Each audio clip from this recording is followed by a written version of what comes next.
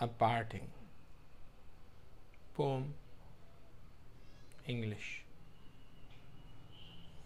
What pains me so much is not the fact that we parted, but so soon. Parting, like change, is inevitable.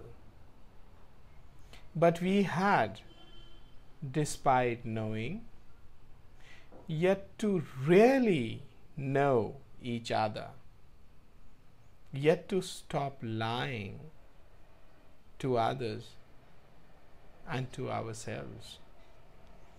We had yet to promise to die if parted. We had still to become one, as you, in a way, demanded and I desired. I had still to give myself fully to you. You had still to accept. You had yet to get your priorities right. I had still to put them in effect.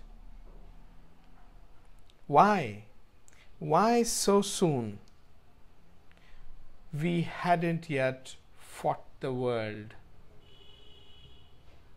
not celebrated our victory,